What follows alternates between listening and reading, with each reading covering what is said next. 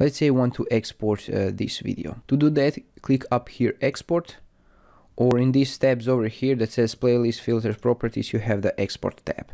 You can choose this H.264 high profile or this YouTube.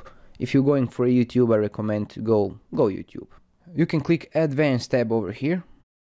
In video tab, you can choose resolution, aspect ratio, and frames.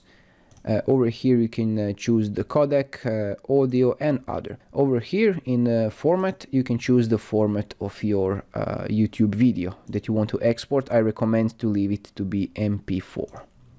Now all you need to do is click this export file, choose the folder where you want to export the file, and you will see up here in the jobs that Shotcut is exporting your video. When the export is done, just right click on it and click show in folder, and it will immediately open the folder with your exported video. And I hope this helped you. Thanks for watching. Drop some comments below if you like it, and thanks for watching. Bye bye.